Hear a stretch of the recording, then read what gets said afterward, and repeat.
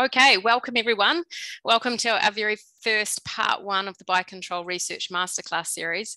Today we're really going to focus on getting to know everyone in the room. So really take the time to introduce yourself, and I'd really be keen if you could actually also tell us what you're working on or what you have been working on. We'll have a little bit of an informal poll soon to sort of get a bit more information about that, but it would be nice if you could start sharing your research, what you're interested in the actual chat, because that'll create a bit of conversation as well.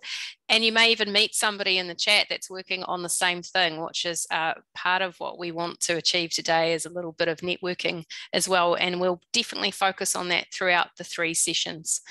So we're going to be looking at efficacy, trial design, introductions, and some other goodies in the bag, I guess, that Roma has in store for us. My name's Alison Watson. Putra is also joining me as project assistant on this project to help out. And of course, we have Roma as well, who'll be leading the session.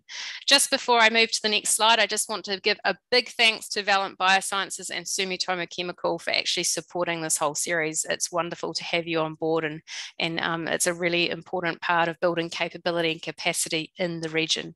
So if we move to the next slide, I'm just going to remind everyone that today the best way to actually interact is through the chat.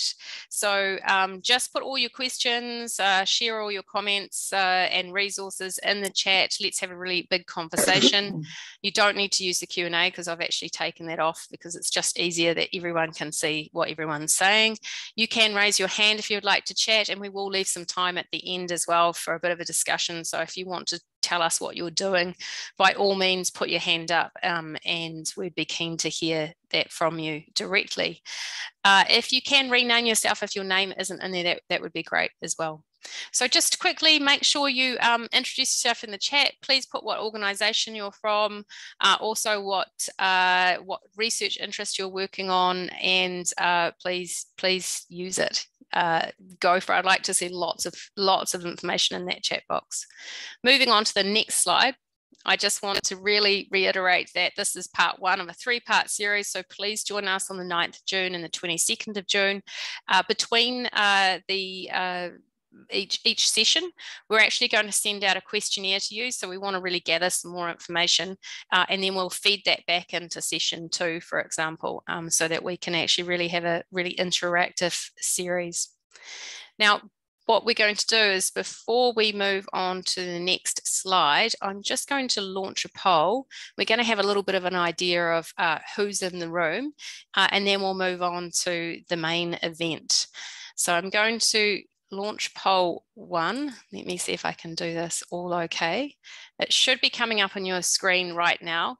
And what we want to do here is just get to know what you're working on, particularly the main thing that you're working on most recently, or maybe where you've got most expertise. But what agents, semiochemicals, or biopesticides are you working on? So you've got a choice there, and hopefully people can see that. I'm not getting anyone answering it, so I'm not sure it's coming. Oh, yes, it is coming up. There we go. We're just a bit slow there. Now we're getting some participation. I was a bit worried it wasn't working. It is a big poll, so it's just going to take a little bit of time for everybody to work through it. But exactly. Yeah, the more people who can answer this, the better. And I think we know that some people on the phone may have trouble. Yeah. So we will. This poll will be available as again to complete. Yeah. We'll put the questions in the Survey Monkey. And also, if you can't answer the poll because you're on a telephone and it's not working, you could just put a quick answer in the chat too, around what you're working on. Mostly, we've got a bit of a race at the moment. The clear leader is the bacteria, fungi, microbiomes, I have to say, by quite a lot. It's winning. What type of biotic factor is your biopesticide for? So clearly insects, 84% at the moment. How long have you been working on this biopesticide product? Now, some of you might be working on various products, but just sort of give us a bit of maybe choose your most recent one, or the one that you've been working mostly on, or average it out, I guess.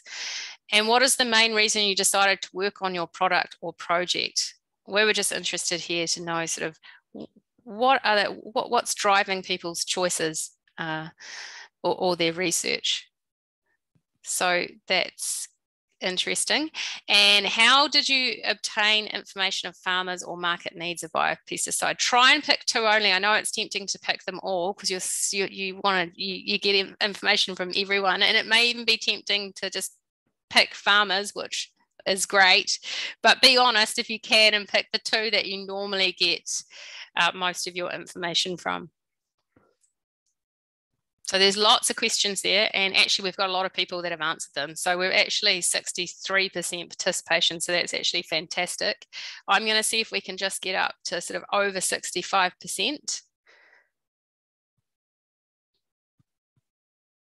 And I see Lee Chun Yin has raised your hand. I'll come back to you and find out what the problem is, or if you want to say something very soon. So if you just are patient. And we've still got people joining as well. So for the people joining, we're running a poll. If you've got time, you can quickly fill it in.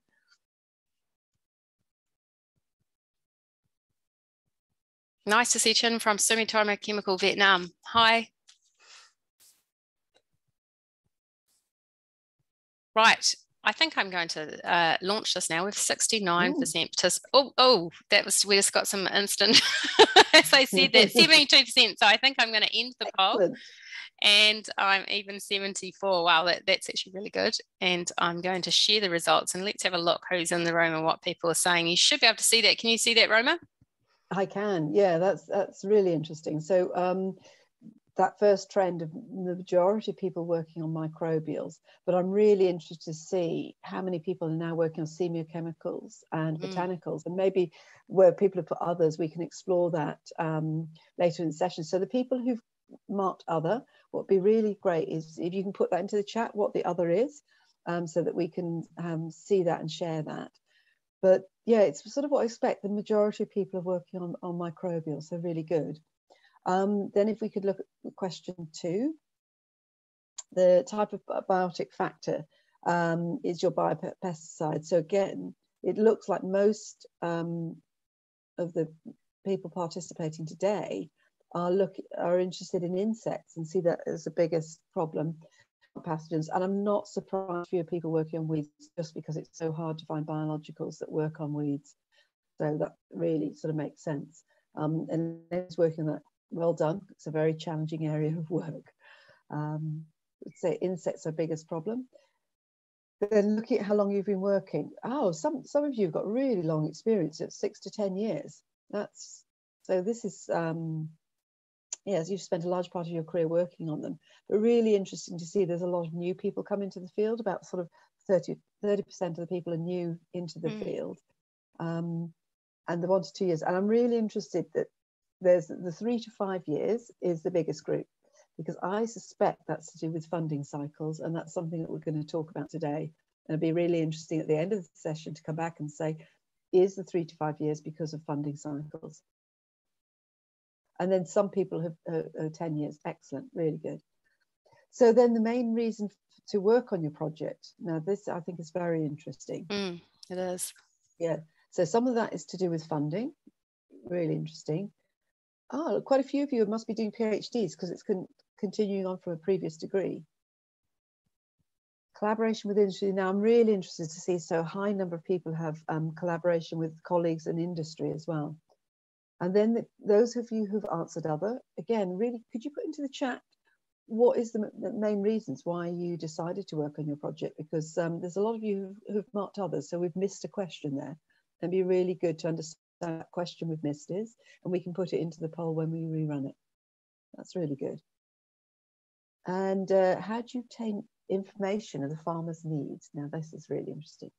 So a lot of you obtain the information from universities, some of you private sector, some of you from the journals, and some from the government extension workers. And then I'm really impressed to see that 40% are getting your information from the farmers. That's really quite interesting. And it shows you've got good contact with the end users and what the farmers want. Very interesting results from that.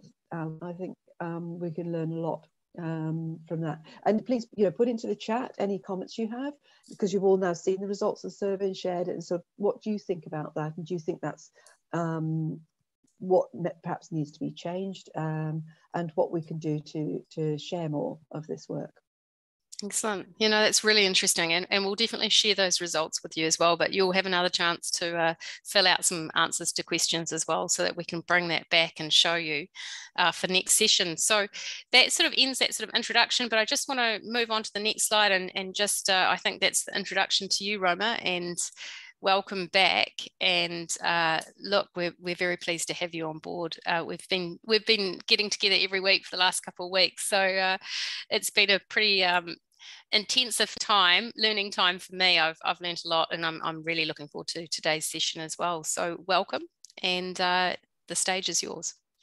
Right. Thank you very much, Alison, and thank you for inviting me to take part in this today, because I think it's a really important part when you've got a new technology like biological plant protection, that we share our experience as much as possible, because that way we can all move forward much faster by collaborating.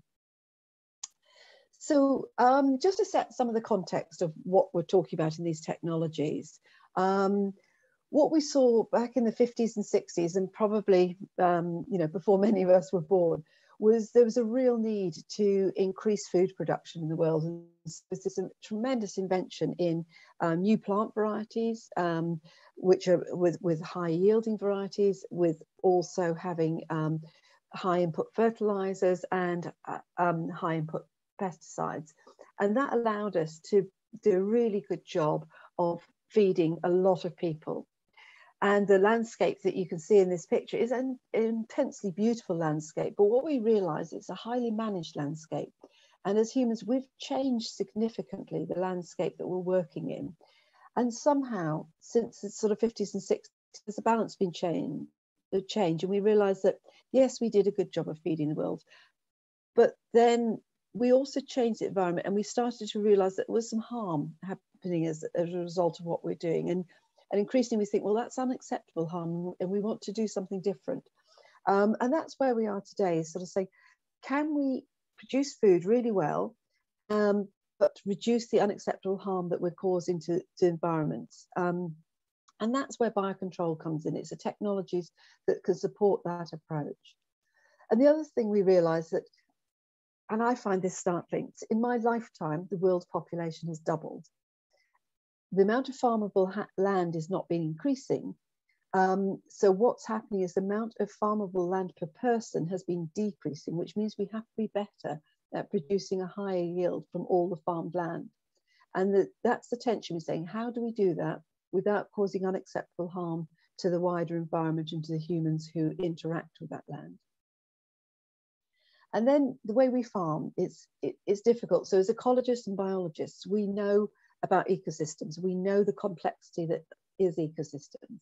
And we know that the more complex an ecosystem, the more stable it is, which means the flip side is if you have a monoculture, which is what we're doing when we're growing food, is they're going to be inherently unstable. And so we start to ask ourselves and say, how do we manage that crop, which is inherently an unstable ecosystem, and make it a more stable ecosystem? And this is, I think, where biocontrol has a really big role to play. And as we'll talk through the sessions, hopefully you'll start to understand what I'm saying and why I think we can create a more complex ecosystem without necessarily changing that we're working in a monoculture. And as we move forward, the way in which we may be causing unacceptable harm has actually been captured by the United Nations in their Sustainable Development Goals. And what they're saying is, yes, we want to feed people, but we don't want to cause the same harm. We need to think about the life on the land. We need to think about how we're growing food, the ways in which we're growing food. And then we see this also encapsulated in places like the European Union, where they have developed what's called a farm to fork strategy. And they're aiming to say, well, we want to feed people and to grow food, but it should have a neutral or positive environmental effect. How can we mitigate climate change? How can we reduce the loss of biodiversity? And again, there's increasing thoughts that biocontrol is something that can really contribute to this, where we're causing less harm. That's not to say that biocontrol can't cause harm. It's saying that a lot of what's coming forward is being developed in a way that it won't cause harm. And then we think about, so we've got a problem with we've got less farmable land, we've got this unstable ecosystem, and we're trying to farm better. But part of that system we've got at the moment is we're still losing 30 or 40% of the crops before harvest and about 10% after harvest, which says, is the crop protection model that we've got the right model? Because we're still losing so much to pests and diseases. So we need best practice. And where I'm coming from, I think these biological technologies are increasing the mainstay of sustainable crop protections and best practice. And perhaps I'm a little bit backed up with that in the sense that the markets for these technologies are growing. They're growing really fast. We're looking at compound annual growth rate that's estimated, some say over 20%, some people are more modest and saying 15%. Either way, that's very high, and compare that to a chemical, which is at 3 to 5%. You can see that biologicals are growing really fast. They had a really slow start. They represented a relatively small part of the crop protection market, but we're really seeing that we're beginning to move out of what I'd say the lag phase, and we're moving on to that sort of log phase, where I think we're starting to see really rapid increase. And there's a lot of interest in these technologies, and there's a lot of technologies coming forward, and we can see the farmer acceptance of these technologies is improving. And before we sort of go forward and think, oh, this is impossible, you know, what I'm saying is not really viable. So we take the example of Brazil, you know, in really big country, and we perhaps have a picture that in Brazil there's a lot of pesticide use and perhaps a lot of harm. But is that entirely true? So in Brazil, there's 77.4 million hectares of crop production. And what we now know is that 10 million of that is using biocontrol. And then we look at the satisfaction that farmers have. 98% of the farmers who use biocontrol products in the 2017-2018 crop season would use the products again. So what we can see is adaptation is changing. The farmer acceptance of these technologies is changing. So we're really, I think, at the beginning of, it's not quite a revolution, but it's a really fast evolution to different approaches to crop protection. And for me, this crop protection is sort of, it's about biology. It's thinking as biologists and it's thinking as ecologists, and how do we grow food in a way that's causing less unacceptable harm. So what's driving the market? Who wants the products? Why? What do the products offer?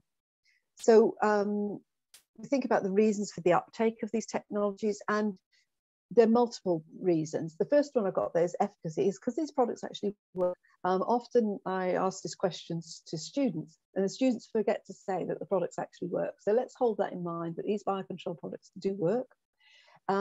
We'll explore a little bit about what we think that means when we say that they're working as I go through the presentation. And one of the things we can see is yield and quality improvements. So it's not just that you yield your pest, but it's also you're doing things to improve quality of the produce. They're useful because you can have quite a good degree of host specificity.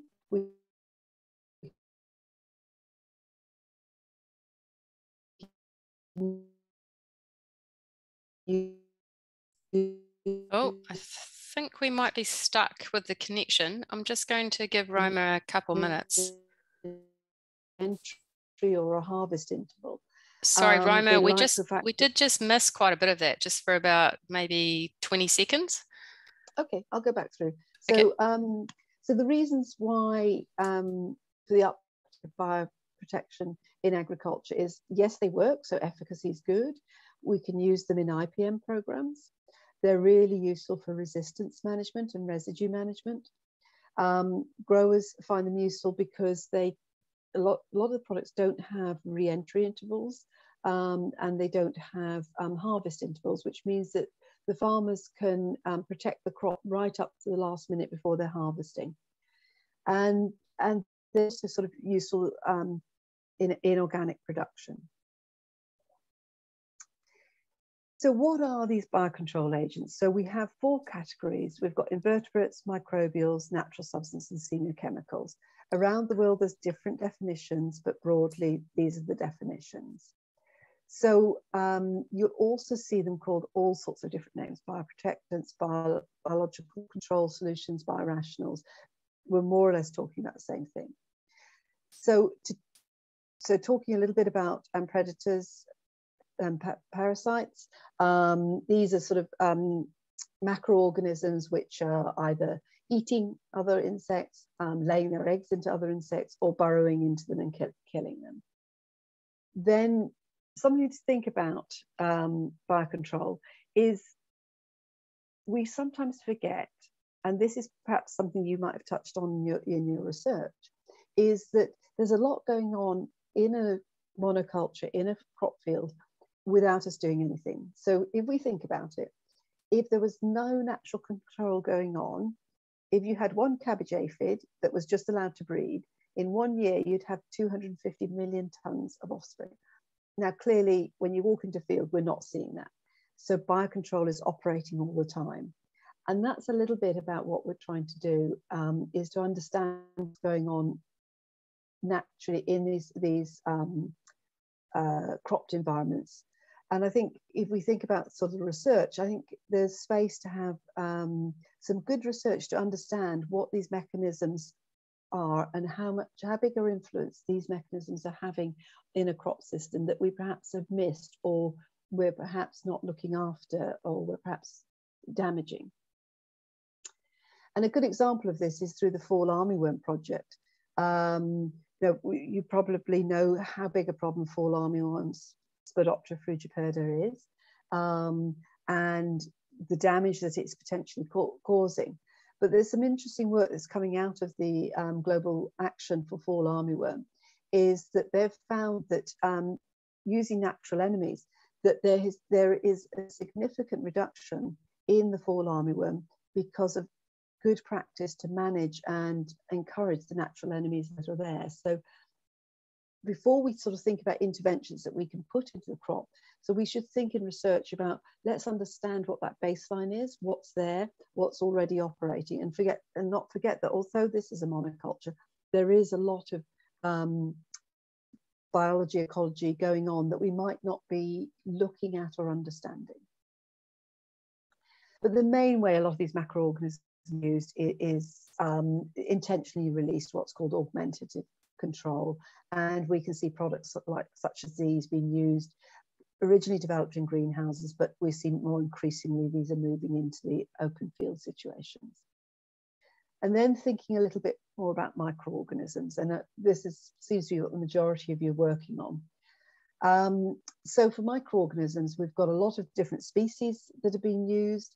When we're thinking about microorganism species, we need to think as researchers, we need to think about strains, because as biologists and ecologists, again, what we know is that one strain can be very different from another strain, and we need to be thoughtful and think about that. But I also will come back to this again. In terms of doing research, do we always need to work with a new strain? Could we do research on an existing strain and find out more about it? So just think about that. So with the kind of microorganisms we have got fungi and bacteria that are active against fungi and bacteria. Very few viruses coming through against plant diseases. But again, that's an area of research where I've started to see 1 or 2 papers coming through. Then we have microbial insecticides. So we've got fungi against insects, we've got bacteria against insects, and we've got viruses against insects. And what's critical about these is understanding how they get into the insect and what the interaction is. So this part about the mode of action, how these work, and how the research that we should get involved in there is something we'll cover in the next session. But most of what we see today is the way that microorganisms are used is in a very binary way. We have an insect, we have the microorganism, and we put one against the other, and we hope that something dies. So then moving on and thinking about our botanicals. Again, a lot of you are working on botanicals, and I will explore in the sessions, and it'd be great if you can put into the chat as to what botanicals you're working on. So these are substances extracted from plants, and then they're used and sprayed back from plants. And again, when we pick up on thinking about the mode of action, if we think about it comes from plants, it's no surprise when we put it back onto the plants that it might be inducing some of the similar things that it does in the plant. And again, exploring what that looks like. So botanicals, they're compounds, they're multiple molecules, they can have physical mode of action, they can have direct kill effects. It's a really very complex group of substances. And then lastly, we've got semiochemicals, and this is something that is emitted by one organism and it affects behavior of another organism. So you're not having direct kill. Best known of these are the straight chain lepidopteran pheromones, and most of those are mating disruption. So we can see that where we can see that the pheromone is absorbed onto something like PVC. And in this example, you can see this is wrapped around the stalks of rice and put out across the field.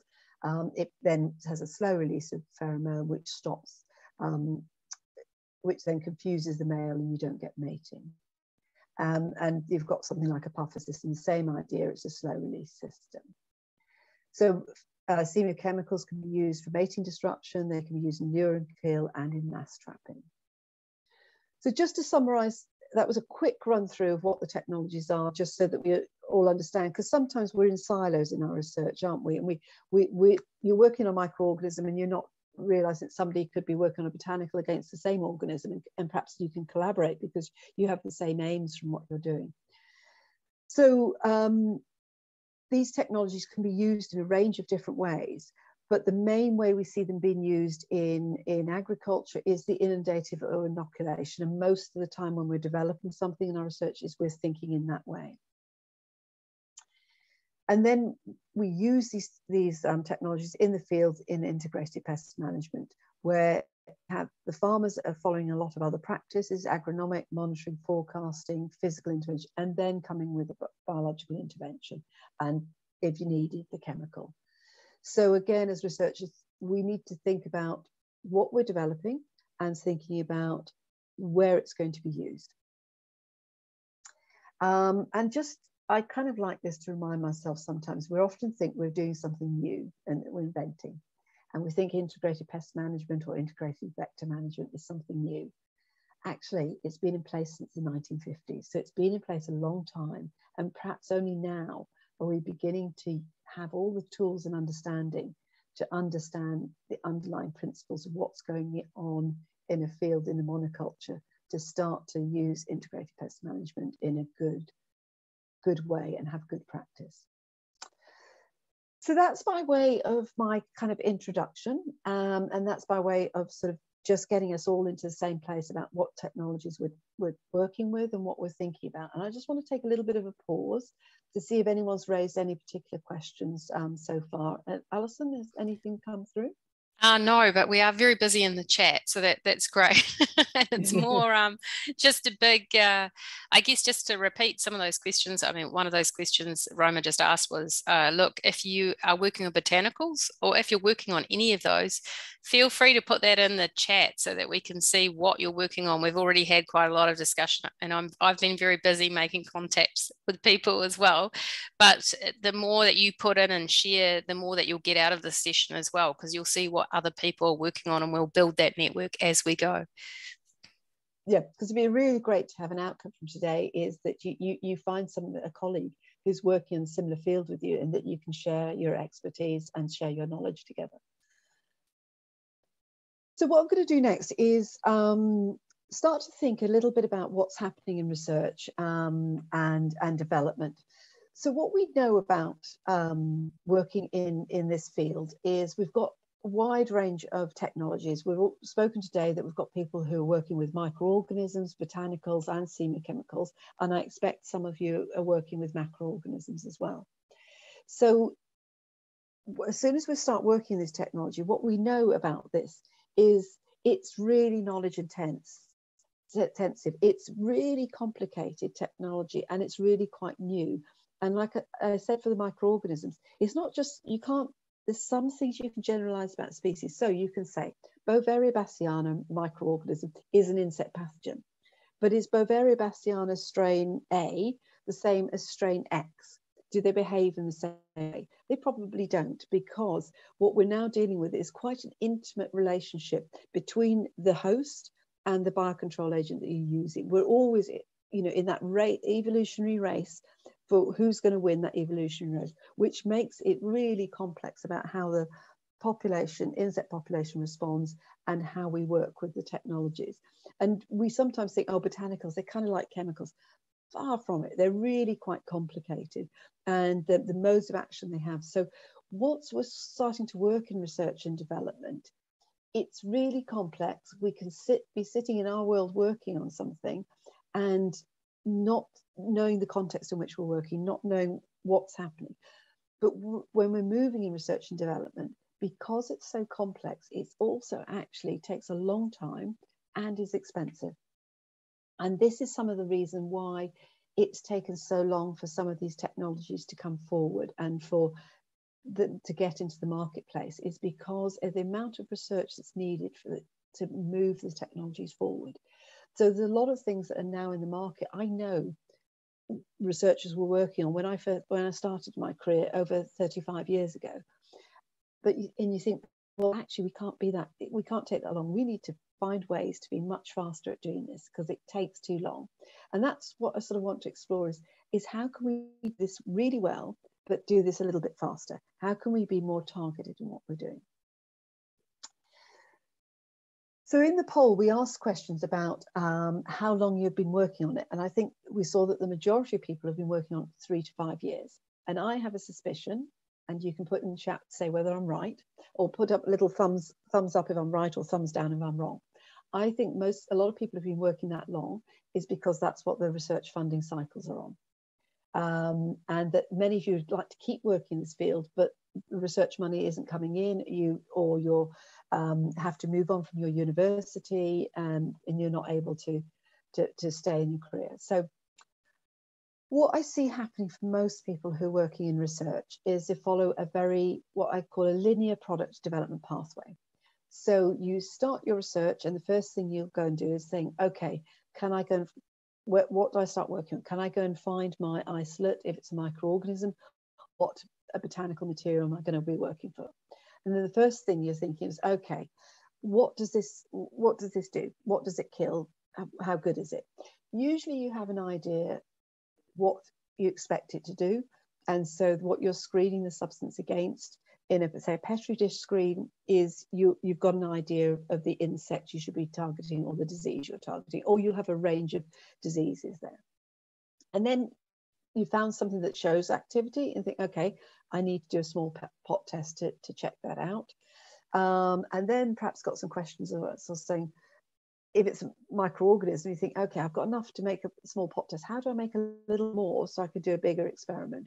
And that actually is quite hard to do if you're working in a lab. And then you've got some work and saying, okay, so I found something that works really well. I tested this number of strains or isolates or botanical compositions. And then you try and get to small scale tests. And all of that has taken about 4.5 years. And then often what happens is there's no money, you've finished your master's, you've finished your PhD, and then you move on. And a lot of times that lovely research just sits in a lab, sits in a publication, and is not going any further and is not being developed. But if we think about how a commercial company might develop a new product, it's very, very different. And what I'd like to sort of think about is saying, can we take some of these principles and move them into our research? So the way in which a commercial company will develop something is much more of a matrix pattern. They do lots of different things at once. And what's interesting with them is the first thing they ask is the market assessment. And this is what I wanted to explore, is when you start a piece of research, and if we're working in biocontrol, most of the research in biocontrol is for applied meat, but applied. So therefore, if it's going to be applied, it means you expect it to be something that's useful to the farmer. When you started that research project, did you really look and understand what the farmer's problems were? What solutions did the farmers need? And that's something I often see on research projects, is not thinking about what I'd call the market, is does the farmer need this? Am I doing research? I'm working in an applied area. I'm working on something. Am I working on something that is a solution that the farmer's going to need at the end of the day? Now, there's space for research which is less directed than that. I absolutely know that. But often what I'll see is somebody saying, oh, I've got this really great isolate. And I'm saying, well, okay, what does that kill? And then the researchers are going, oh, I don't know. And as they're saying, well, okay, you're going to screen it against some targets. What diseases or what insects are you going to screen it against? And there's not a really good understanding of the problems that the farmers have. And I was really interested in the poll that we did, that in fact, that a lot of you are driven by what the farmer's problem is, but not all of you were. And there may be good reasons why they are not driven by that. But it's sort of thinking, if you're trying to develop something that's a solution to farmers, the first thing you need to go out and do is find out what the problems the farmers have. And that's something that commercial work always does right at the beginning.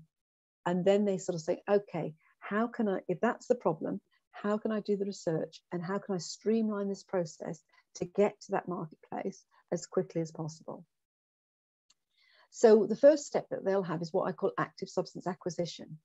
Now, as researchers, what we'll tend to do is we'll go out and look for a new strain, a new isolate. And oftentimes, if you're doing a PhD, your supervisor will have said, right, the first thing I want you to do is go and find a new isolate. Now, I'll raise a question there and saying, is that the best thing to do? Or could you take things that are already existing in the market and do some really good research to understand them better and apply your knowledge and your expertise in that way? So just, do we always need to be finding new isolates? Because from a commercial point of view, a new isolate has got to be something like 50 to 100% better than the existing isolate to even start to look or justify its commercial development, because it's so expensive to develop something. A commercial company is not going to invest in new strain or isolate unless it's significantly better than something they already have. And then the commercial companies will move on to the laboratory screen. And also the part that researchers miss out is registration. So commercial companies think right at the beginning about registration. And what this often is safety, is thinking, am I working on something that is going to be a problem? So first thing, if you're a microorganism, you really want to make sure it's not something that's human pathogen. You've got to have that up front because you don't want to cause harm to yourself in the laboratory, but there's no way it'll get into the market if it does have any problems with that. So it's bringing those ideas about safety and about registrability of something right to the beginning. Now, I don't want to propose that you inhibit innovation and some great ideas you have at all, but I think it's always good to have in mind saying, is this something that can be registered? Is this something that I can get into the hands of the farmers? And then some of the early questions that a company might have is, you know, can this microorganism be produced easily? Or if it's a botanical extract, is there ways in which we can get it? Now, you might not need to research all those elements, but you need to have a picture of like, okay, I think, so I've got a Bovaria. I know that Bovaria bassiana are available commercially. That means that it probably can be produced easily. But if you're working with a species which is relatively new, can it be produced? Because if you can't produce it, it doesn't matter how brilliant it is at killing something, but if you can't produce it, it's never going to get into the marketplace.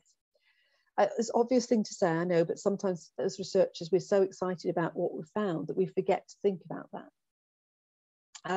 And then what a company will do is, it's a reverse question. So the first question we tend to ask ourselves as researchers, and as we're encouraged to do when we do PhDs or masters, is how does something work? And I was just going to challenge today for you to reflect upon. But is a better first question is, does it work? Because if it doesn't work, it doesn't matter what it does or how it works or anything. But if it doesn't work, it'll never get to the farmer. So maybe the first question you should be asking is, does this work? And then the second question is, how does it work? And that's very different, in my experience, to how most researchers think. And you have to sort of work that through. But that's what a commercial company does. The first question they'll ask is does it work? And then a commercial company will go on to sort of move into they move out of the laboratory as quickly as possible, because for me, a laboratory screen just says something works yes or no. It doesn't tell you much more than that, because these substances have multiple modes of action, and a laboratory screen is too narrow. It only tests perhaps certain modes of action. So for me, it's really important to have the emphasis on this point 6, which is small plot tests, is you get onto a plant as quickly as possible. And then the art is how to run those small plot tests in a way that you can do them fast, inexpensively. They don't take too long to do. And there's some smart ways that you can do that. And that's sort of what I'm going to talk about a little bit about, how the smart ways in which we can do that. And that you, instead of using the laboratory screen to do all your work, you move quickly onto a small plot test, and that you're looking at what happens when that substance is on the plant. Do I stimulate plant defense mechanisms? All these other multiple modes of action, how do they come in terms of, you may not understand them all, but the first question you're saying is, does it work in this situation? Okay. Just Roma, just to interrupt you, you've got a couple of questions. Might be good to, yeah.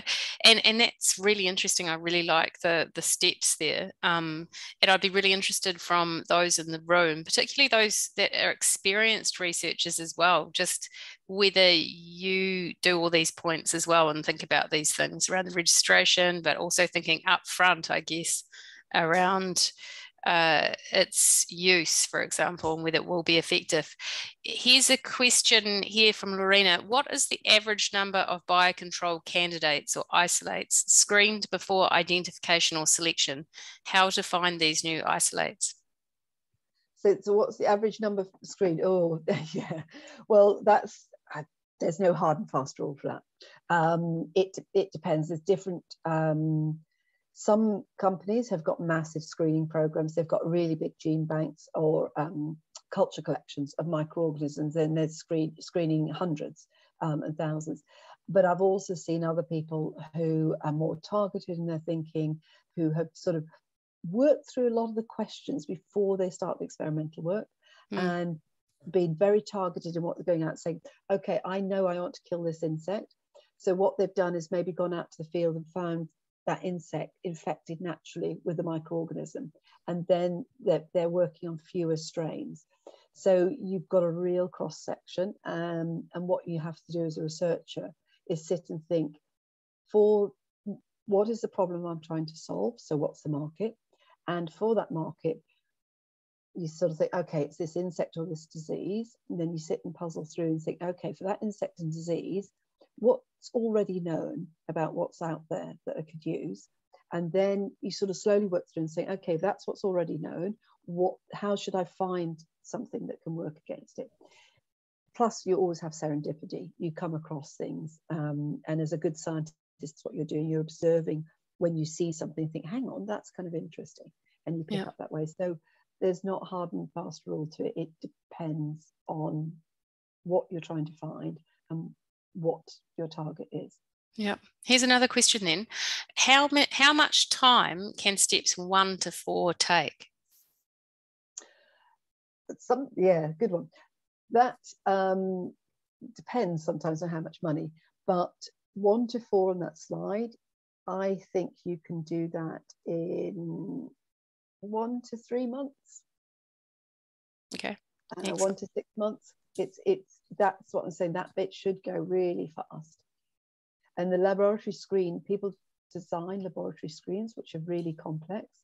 Really, the main value of a laboratory screen is saying, do I have activity or don't I have activity? And I see a lot of researchers spend a lot of time getting a laboratory screen to refine it, and they're asking questions about how something works before they're asking the question, does it work? So what I'd encourage people to do is perhaps think rationally about what is the question they're asking in that laboratory screen. What are they trying to find out? And really refine that down and try and be very targeted about the experiments that you do. Yeah. Here's two other questions. I had this question a little bit too around sort of this focus within universities. You do have a very close link to your professor or whoever your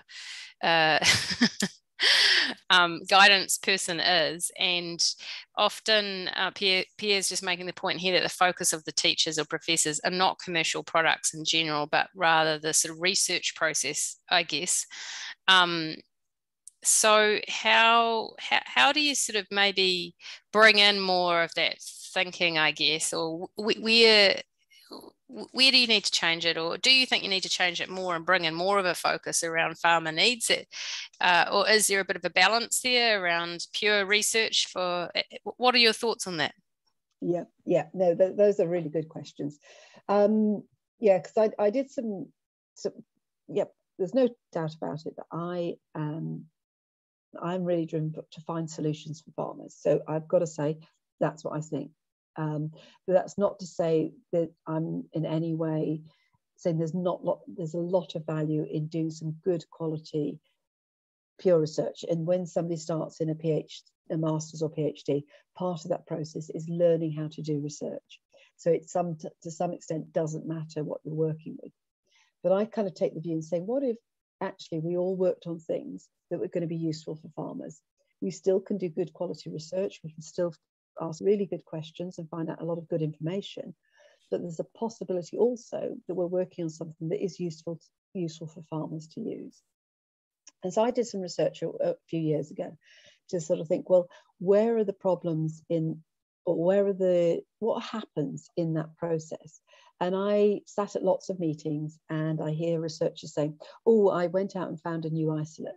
And I think, oh, well, why did you do that? There's a good commercial isolates available and we need to know much more about some of those. So why did you go out and find something new? Why didn't you take something that was already available, collaborate with the company who's developed that, and ask some really good fundamental research questions, which would still get you a PhD, really good quality work, but you're working with something that will end up, improving the situation for the farmers. And then what I slowly came to realize was actually some of the situation was to do with the questions that the professors were asking. And I don't mean to unduly critical to the professors, because the professors are helping the students to get a master's, get a PhD. But oftentimes they do this, go and find a new isolate and screen a new isolate, because it just generates a lot of data. It helps you develop your master's. It helps you develop your PhD. And so it's a sort of a feature of the research system that I would really encourage professors to say, do you need to do that? Could you actually sort of take an existing technology and actually really start to understand more about the mode of action and biology and ecology of something that's already available, and it adds to the knowledge and helps the farmers. Yeah, excellent. No, good words. Okay, thanks, Roma. You've got a few other questions, but we might come back to those because I think they might be a bit more relevant in the next section. Okay, so we looked at this production process and what you thinking about. I'm talking about research and development. So what you think is, I'm going to start saying, well, okay, let's think about active substance acquisition and about screening. I'm not going to do that, partly because of some of the questions that have come back. But I think if we're looking at developing something that is for the farmers, then the first question we should be asking is, what do the farmers need? So I'm going to turn this back to front, and I'm going to say, why don't we start at the end? So what I'm going to say is, what happens if you start to work on that research project and you're thinking, I want to develop something that farmers can use? So the end point of all that research is you develop a product label that tells the farmer how to use that technology. What happens if we start there and sort of saying, what is it? What's the problem the farmer has, and what's the solution they need? And that's what I mean by looking at the product label. Sort of doesn't matter what the name of the product or its registration or formulation is going. But if we look at a label, it's like a label is the condensed version of a whole lot of research. You can spend 5-10 years developing something, and it all comes down to the information that sits on the label for the farmer to use. So if you see what kind of formulation you've got, just those small words like wettable powder or emulsifiable concentrate or granule GR, that can represent 2-3 years worth of research to find a really good formulation. And then we say the active substance, it's strain Boveri bassianus, strain whatever, and it contains whatever percentage. The amount of research that's needed to develop that is, again, it's what, 2, 5, 10 years worth of research just to get to that point. So by looking at the label and starting with this and asking ourselves these really hard questions, we start to direct our research as well. So what's the product intended for? What's the crops I want to use it against? Do I want it used in protected situations, in field situations? What crop growth strategies is it going to work best against? If one of the attributes is that it stimulates plant growth, does it do that on young plants? Does it do it on plants? When should I use it? And how do I use it? How many times should I use it? And then yes, you have questions about pouring and rinsing, because those are safety questions. So that comes back to me saying, is it safe to use? How do you use it? How do you prepare it? How do you mix it? But what's also useful for the farmer to know, and this is where I come to and saying you can take an existing isolate, and there's a lot you can learn to know about it, is what happens, how does that microorganism survive? What's the effective temperature? How does this microorganism work in an integrated pest management system? What happens when I put that onto the crop? What's the interaction with the crop? What's the interaction with the crop microbiome? What's the interaction with the insect as my target, or the plant disease as my target? What are the unintended side effects? So trying to find out whether an isolate has an effect against, say, a beneficial arthropod or a bumblebee means you have to understand an awful lot about the mode of action. So for me, if you start with a label, it's a way of distilling down all those many, many thoughts you have at the beginning of a project, and to sort of focus them and say, you can't, in your a research project, you can't answer all those questions, but which of those questions do I want to answer? Which are the most interesting to answer? And which are the most important to answer? And it sort of engenders a way of thinking. So one of the things about biopesticides or bioprotectants is, do they work? And I know from the previous work that sessions that we've been running, this is a really important question. People saying, does it work? So I'd just kind of like to get a sense from you all, and to run this poll and see if everyone's still listening. Is, what do you think when you're researchers, you're working on something? What's your target? How well do you think the botanical or the microorganism should work? So if you can sort of start to answer the questions in this poll about what level of efficacy should you get in trials? What level of efficacy do you think farmers want from those products? Because if you don't know what level of efficacy, how do you know when an isolate you're working on, or whether botanical you're working good or bad? How do you make that decision? So what is the effect you're trying to obtain? And this comes down to the question is, does it work? And then that last question is you then want to get through registration. So what will the regulators expect? So if you can take a few moments now to start to fill out the poll, it'd be really great if as many of you as possible can answer this. Great. And Roma, while people are just filling that out, you've got a few questions in the chat. Okay. So maybe if you open up the chat, you could maybe select a few. Yeah. There's actually quite the small plot tests. I think we're going to come back to the trials, but I see there's 3 at the end, and there's one a bit further up too as well. So what last one I can see is can you throw some light on how to tackle the attenuation of microbial active ingredient in biopesticide development? So so one is, there's a big assumption that you get attenuation. So I think the first question I'd ask is do you have attenuation? So some strains are very stable, and that doesn't happen, and some strains it's not. So I think that's the question to ask, is saying, is my strain prone to attenuate? And what this means for the non-microbiologist is does my strain change? Will it become less pathogenic, for example? So one of the ways I think to manage that is you look after your isolates very carefully. And one of the key ways commercially that's done is you, instead of serially culturing a microorganism on plates or on media, you periodically put it back through the host to make sure that it remains pathogenic. So you do 2 things. One, you look after the strains really well, you get them into the freezer, so you've got your original isolate.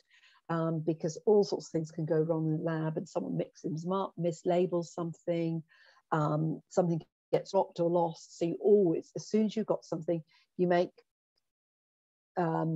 culture plates, and you get some of that microorganism into a freezer or low temperature storage to look after it, or the right conditions.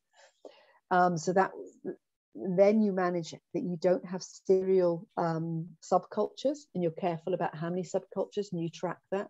So when I was doing research, I always used to put an extra name at the end to indicate how many times I'd subcultured something.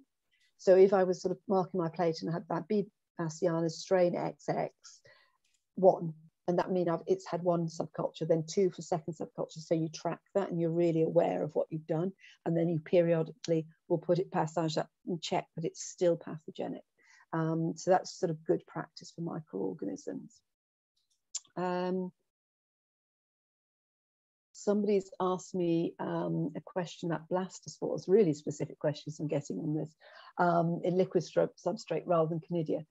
So this is about, so the question from Pierre Sylvie is to say, some researchers are working on fungi and entomopathogenic fungi. I think this is a question about, and fungi form conidia. And mostly when you're working and storing and developing something commercially, you're developing conidia. And that's because conidia are really stable. They're this life stage that persists in the environment. So this is the life stage that we know is good for commercially.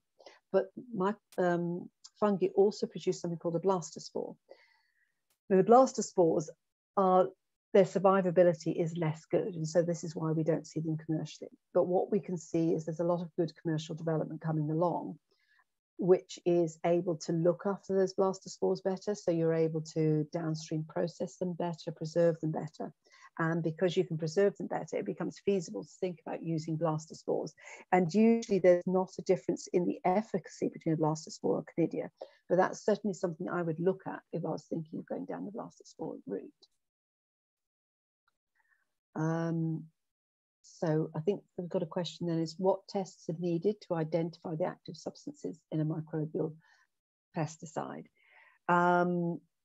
So if this is to identify it from microorganisms from a taxonomic point of view, then you'll do that you could use classical microbial techniques, but more often now genetic techniques are used, where you'll find published papers on the strain, and you look at those published papers on the strain and look at the techniques they use to identify the type of strain, and then you either yourself or you share your culture with a lab who has the capability to identify that your strain and say, how does it compare to all the other strains, and build a phylogenetic tree. So how are we doing on the poll then, Alison? Excellent. I'll just put the answers up there for you, Roma, and thanks for giving such solid responses there to some very specific questions, but also a range of very, very good questions. So thanks everyone for putting those up, and keep them coming. Okay, so really interesting answers. So the majority of people think, so if we think, I'll do my maths very quickly, just over 50% of you think you should have 75% efficacy in a trial. Some of you thinking, well, 50% is kind of okay, and some of you thinking 25% is okay. I'm not going to tell you what I think, but hopefully at the end you'll find out. Okay, so what do we think is farmers feel is acceptable? So again, this time, well over 60%, nearly 70% of you think the farmers are looking for 75%. And I think that's a good reflection of the current situation with farmers, because they're really used to working with crop protection agents, which they're told to give that level of efficacy. So the expectation is that's what they need. And I think if we think as biologists and ecologists, we really question, do we need that? Because what we're trying to do is we're trying to reduce the pest population to below a damage threshold. And sometimes you don't need to kill 75% or above. And what I know and have come to realize is that most microorganisms, many botanicals, cannot achieve that, and they're never going to achieve that. It doesn't matter what we do or how good they are, they won't do that, because it's a biological function of the environment they're sitting in. You know, you put a microorganism into the natural environment, and it's having to compete with not just against the pathogen that it's trying to attack. There's other microorganisms out there. There's the wind and the weather is affecting it.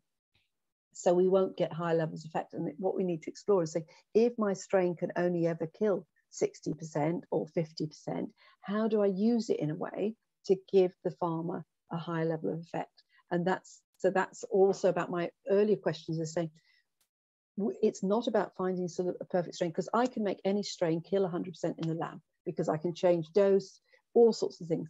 That's not what happens in the field. And we need to, that's why I say, let's get onto those plants as soon as possible and understand what happens, and really explore why we think we need a high level of effect. Farmers actually want consistency rather than a high level of effect. So yeah, really interesting. And I just would like to challenge back to all of you is to really think through why you have to have a really high level of effect, and saying, is that true, or is that, why do we think that? Thanks, Alison. Okay, so I can see there's lots of questions, but I think I'll move on in the presentation, and we're going to have plenty of time at the end for questions, and I'd encourage you to bring those up then. So that was really interesting poll. So hopefully we can explore a little bit about what I'm saying, because I know some of you think I'm crazy when I say, oh, you don't want a high level of effect. And some of that reasoning about the level of effect that we want is say, what is efficacy? What do we mean by something effective? Do we mean how much is it killing? What do we actually mean? Do we want to know how it works within an IPM? What is the impact of the interactions of chemical pesticides? What is the effect that we're looking for? What diseases do it affect? What are the disadvantages? What are the advantages? So when we talk about efficacy and we talk about how well something works, I'd encourage you as researchers to think through what we mean by that, and what's the questions that we're actually asking. And of all those questions we're asking, which is the most important questions that we're asking? And what is it, again, if you say took a strain that was already available and you're looking at it, what is it you want to know? And what is it, how do we understand what is it that changes how well something works? And understanding those parameters that explain the situation when something works well and doesn't work well is really important to the farmer, because you can give them really good advice then about how to use that product. So picking up again on the level of effect that we can have, here's some products that are approved in Europe. And if we think about that 75% or 80%, we can see that there's products approved which aren't hitting that target. And yet they're in the marketplace and farmers are using them widely and their acceptability. So this idea that we have to have a high level of effect is not necessarily always true. As I said, farmers want consistency, and then they need support and encouragement of how to use the products to get the best out of them. And the only way they can do that is if we understand the mode of action and how something works well. Because this graph, I'm modeling two things. So if we look at the light green line, what that's modeling is somebody's monitoring their population really well. They can see the population is beginning to increase. They come in with an intervention and they sit on top of the population. They stop it getting to a high level. Now, what actually happens often is, what's the blue line, is we've not been monitoring well, or you had weather conditions where the pest or the disease has really taken off, and you've gone above your damage threshold and you've got a problem. Farmer wants to come in. So what you do in that situation is make an application of your product. So this line is modeling if I actually only had round about a 50% effect, and I've assumed that between applications, you've got a 20 to 30% rebuild of the population. And it becomes really, really simple. But if you have a 50% effect twice, you're kind of getting to having 100%. And it's as simple as that. And it then comes to an argument saying, well, if I only will knock out 50% of the population, I knock out 50% of the population now, and then I want to knock out 50% of the population.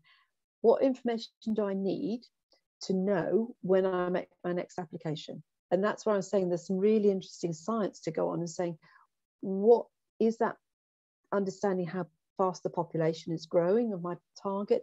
Is it understanding how long it takes my active substance to work? Is it understanding that my active substance only works against the young stages, for example? So there's no point putting it out when they've only got large larvae present. So this is what I'm saying. There's a lot of really lovely science of understanding what the products can do and how it interacts with the targets.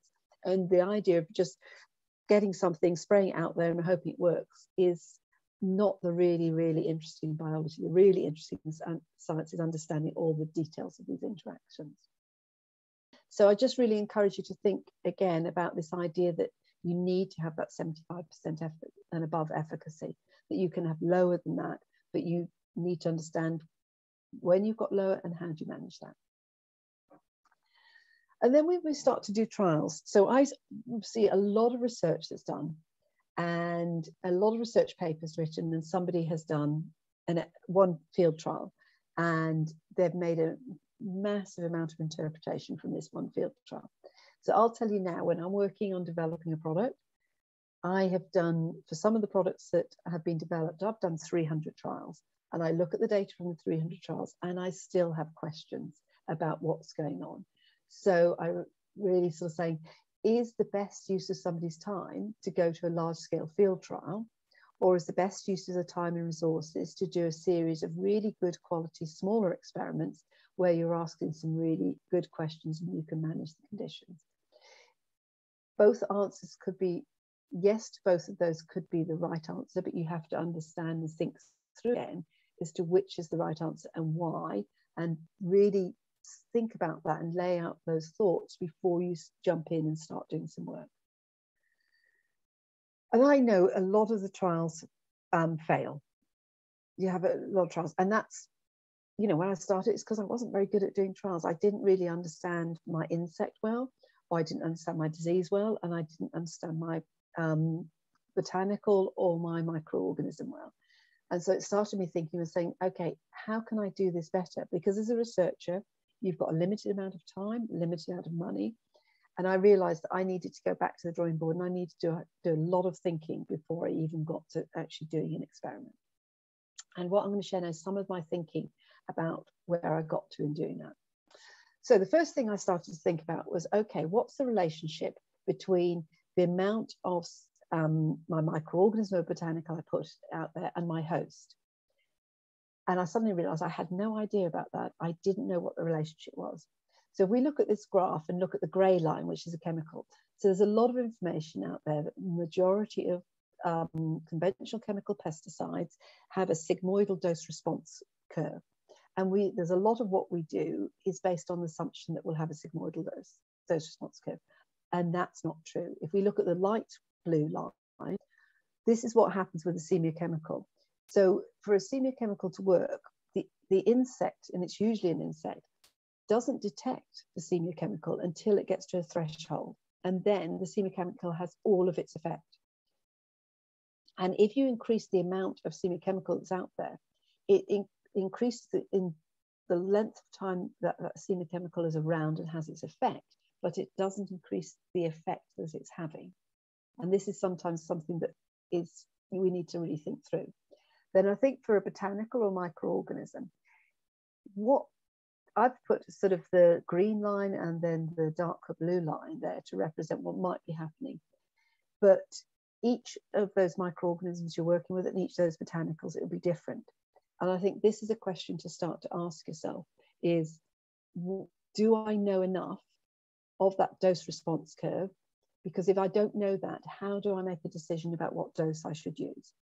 And what I've also come to learn is that I rarely see a consistent dose response curve for a microorganism. I see a dose response curve sometimes, but I don't see it consistently. And that's because I haven't got enough research time to find out what's influencing that dose response curve. And this comes back to me again saying that maybe taking an existing isolate and really understanding what's influencing that dose response curve is the interesting piece of research. But unless you understand that foundation, I think it's very hard to go on to understand how do you thinking that label that we're talking about, how do you recommend to the farmer how much to use if you don't know what the effective dose is? So one of the things that I think has a big influence on dose is the pest population, the target population. So again, something I often hear people saying is biocontrol agents don't work when I have a high population number. And so I just sat and thought about that, and I thought, is that true or isn't it true? And I realized I'm thinking, well, I don't know. So I had the data from about 300 trials.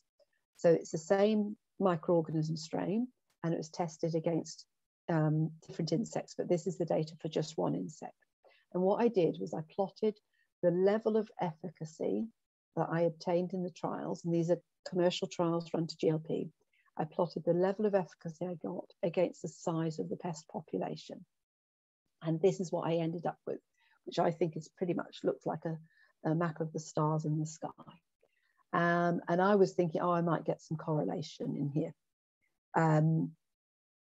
And if you were looking at sort of saying, okay, do I have 50% efficacy? You would look at that and say, okay, if I'm looking for 50% efficacy, more than 50% of those 300 trials have failed because I didn't get to 50% efficacy.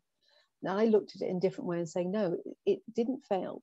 That trial is telling me something about the way in which this product works. What it is I didn't understand what it was telling me, and I needed to spend some time thinking about what it's telling me.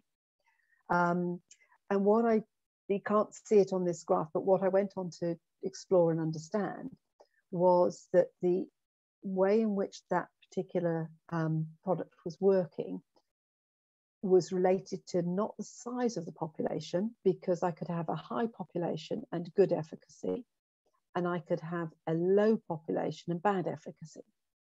So what I came to understand was what influenced the way in which the product worked was the rate of population growth of my target pest. So because I was dealing with a microorganism that took time to germinate and to kill, if the pest population is growing rapidly, the control agent didn't have enough time to work fast enough to stay on top of the target population. And I think this is probably the bigger influence. It's not the size of the population, but the rate of population growth. So then in terms of research, this opens up a really interesting area of research to understand the interaction between the biocontrol agent, whether it's botanical or microbial, and the rate at which the population's growing. And sometimes we don't understand that well enough. And I certainly understood that I hadn't understood that well enough to really understand how to make the product work. And then looking at the 80%, look at how many trials we might have considered had failed if we were trying to say that we wanted something to be 80% effective.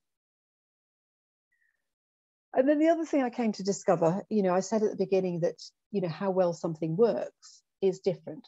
And as a researcher, let's not interpret too much from one trial. So if we look at this set of trial data, so I ran 5 trials, and in this case, it was a microorganism, and I was trying to control a common disease. So I ran the 5 trials. Now, if we look at this trial, this is absolutely perfect. So if we look at the green bars, as the green bars get darker, the amount of product I've used increases. So that's great. So what I can see is the more product I use, the better efficacy I have. So I have a lower amount of disease. But I also got this, where in fact I got the best for the lowest rate that I used, and then I got everything in between. And when you look at the mean, you can see actually there is some indication that the higher rate worked at 4 litres per hectare, but that was twice as much as the 2 litre per hectare, which can be twice as expensive.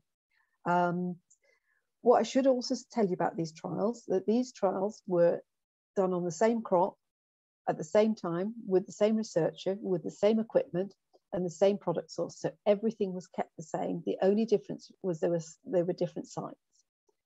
And that's the variation I got. And so I was trying to understand how I could do my trials better. And what I came to realize is this variation is perhaps the natural variation we see. And we can't change that natural variation, but we can understand it. And then by understanding it, we work out how to work with it. And before then, I just had a tendency tendency to think, oh, I need to get rid of the variation. And I now sort of understand and saying, no, this variation, this variance is part of the system. So why do I say that? What do I mean? So if we look at this sort of models of the effect in a trial, so what I've modeled on the black line is a chemical, and most chemicals have a variance of around about 3-5%. Some are a little bit higher, but that's a good average. And we're looking at a microorganism or a botanical on the green line, and we're looking at, say, a variance of sitting round about sort of 10-15%. But then I looked at my trial data and sort of said, actually, I've got much higher variance than that. I've got 30 to 40% variance. So when I run a trial, I'm going to have a data scatter that ranges from 80% all the way down to 20%. And that's what that previous star chart I showed you, that's what we're seeing. And again, this is the variance that's naturally there. And what I start to have to do is change my thinking and think about, how do I manage that? How do I work with that? And how do I understand what's influencing that? Because as a researcher, unless I understand what's influencing it, I can't understand it. I can't advise farmers. And taking the same idea, so let's assume we've got a sigmoidal dose response curve. What's really interesting here is if we look at this, so you think, okay, so the better something works, so sitting at the top of this bar, the wider the data scatter. It's just a numerical value. So when something doesn't work well, I have a narrower data scatter than when something works well. So if we've got something that's working up at 70%, I will be seeing data in my trials that ranges from the 90, 100%, but all the way down to the 40. But on average, I'm going to get 70%. And this is not what we think is going to happen. And as researchers, again, and doing experiments, we need to think about that and think, okay, so oftentimes you look at your data and think, oh, it hasn't worked, something's gone really wrong. But it's not, it's just a function. If you have a 30 to 40% variance, you will have a wider data scatter, the higher, the better the product works. Once you get to 100, it's capped, because you can only have variance below 100. You can't have variance above that. But below that, this is the kind of things that you see. So yeah, this is just me focusing down in to say that this is the data scatter you get. Sometimes the better a product works. And it's really hard to work on this. So instead of trying to say, I mean, of course we should do really good experiments. Of course we should manage this as much as we can. But there's also an element to say, this is what these systems do. What I need to understand is what influences the systems, and then how can I work with them? And this is, again, why I think there's so much interesting work we can do working with existing isolates rather than doing something new.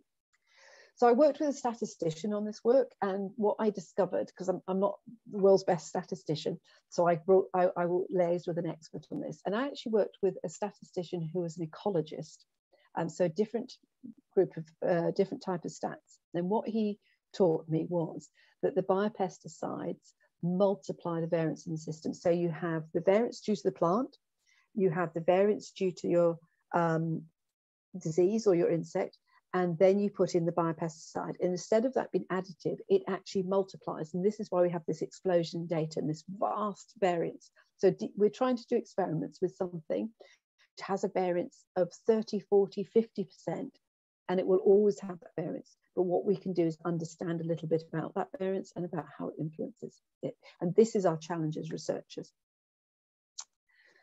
So if we have that variance, we accept that that's there, what can we do to change it? So when we start to do experiments, or when we're starting to do any sort of research on efficacy, we have to think about all of these different things. We have to think about the agroecology, how's that plant grown, what's on that plant, how it's interacting, what's that variety, what can that variety do, how does it respond, what's the disease or pest inoculum, how much is there, and how much I can manage it. We have to think really carefully about how we design and analyze our trials. And maybe we should start to think about better trial designs, about better approaches, because we're starting to think not in the way that we would for a conventional chemical pesticide, but we're thinking about this as biologists and ecologists and understanding the system that we're working in. We can think about the treatment regime that we're putting on. Why are we doing a dose response, different doses? What do we expect to get from that? Have we chosen the right doses? We think about how we place the biocontrol agent into the crop. And we also need to think about how we assess how it works. and think about all the other factors that are going on in the system. So what I also know is what we find in the lab to the field, and we all know this, is that the results we get in the lab don't transfer to the field. It's very poor. So then I ask the question is, why do we keep working in the lab if we know that? So this is why I advocated at the beginning, say, let's get onto the plants as soon as possible. And let's really start to understand what's happening in the system. It's more complicated. It's much harder to do, but that's what we should think about. When we put a reference treatment in a trial, for me, the reference treatment is just to prove my protocol worked. I'm not trying to say it worked as well as against the reference treatment, but maybe sometimes that's a question that you're asking. I raised at the beginning that how do you find out what the dose response curve is? Maybe we need to do some really good work to understand that. And then I've talked about variance, is maybe just take some time to understand what is the variance that I have with this botanical or microorganism that I'm working with, and what experiments can I do and design to understand that. Because if I understand that my variance sits at 50%, it helps me interpret my trials better and helps me to understand it.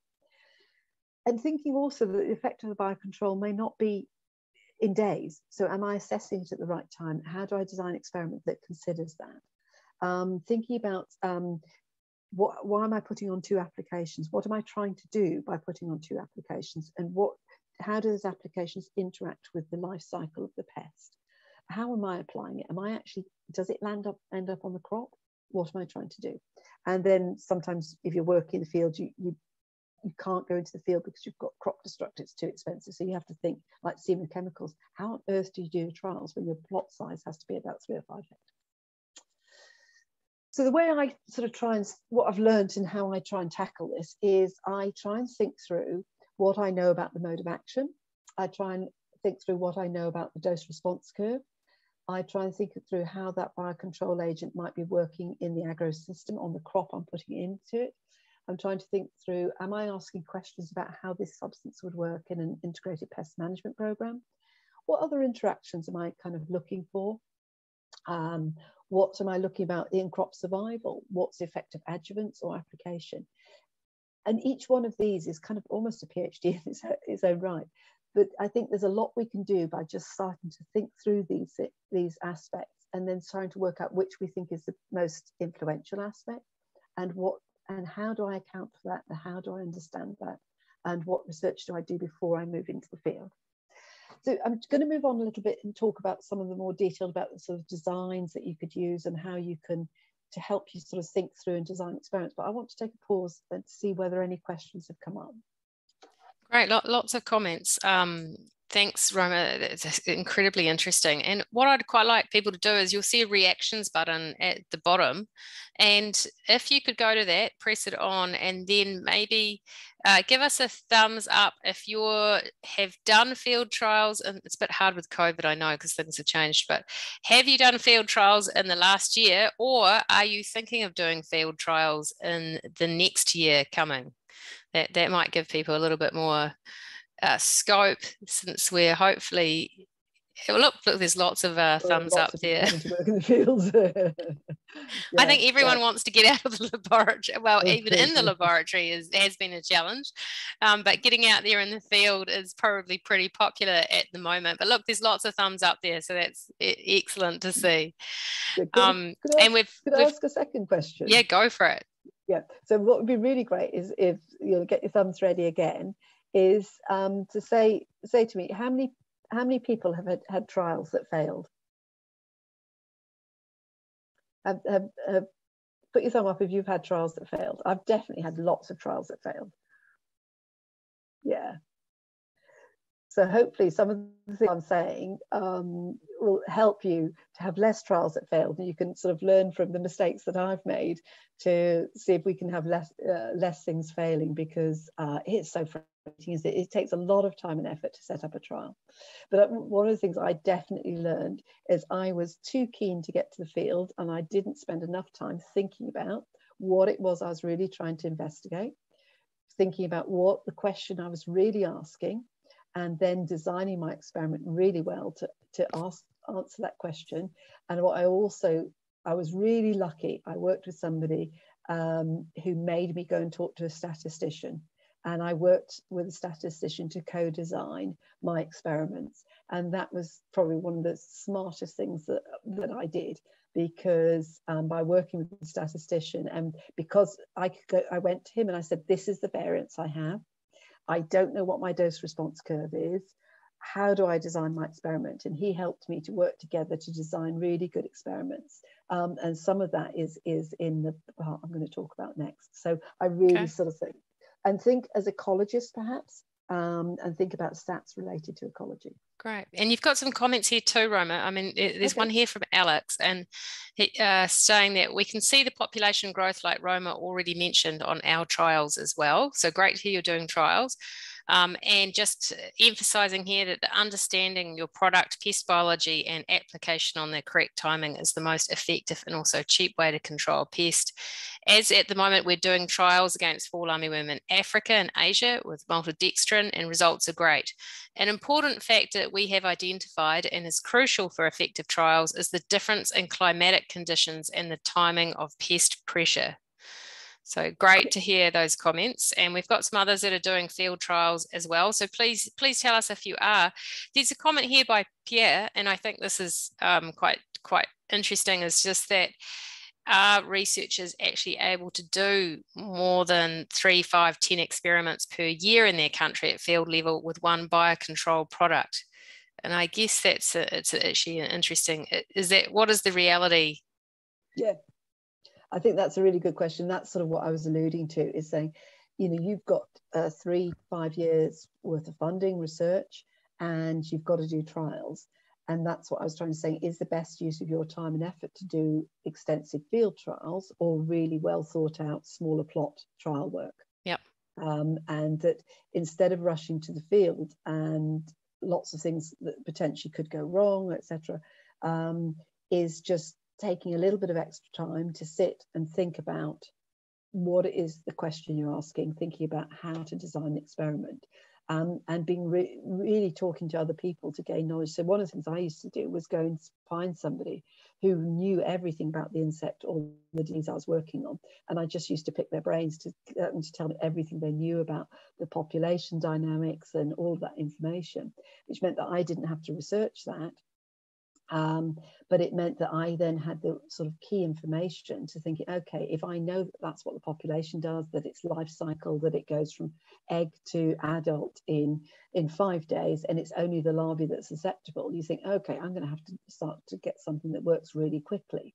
But equally, how synchronous is the life cycle? And it's gathering as much information from the literature, from other sources, and just sitting with a piece of paper before I even went to the field is a way to save Sounds time. good, Roma. It sounds actually pretty sensible for most things in life, sitting down, thinking a little bit first and being targeted and efficient. And look, I guess you're going to tell us next about some of these, how to do some of these trials in kind of a bit more of an efficient way, and maybe something that's a little bit more practical too, and faster to implement. So go for it.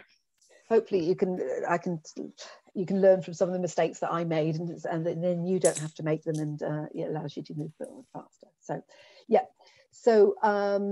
this is just sort of perhaps at the later stage when you've past discovery, then you're going to start to be asking questions about the types of formulation, the specificity, target, mode of action. So I just want you to I wanted to put this up just to have that as a consideration.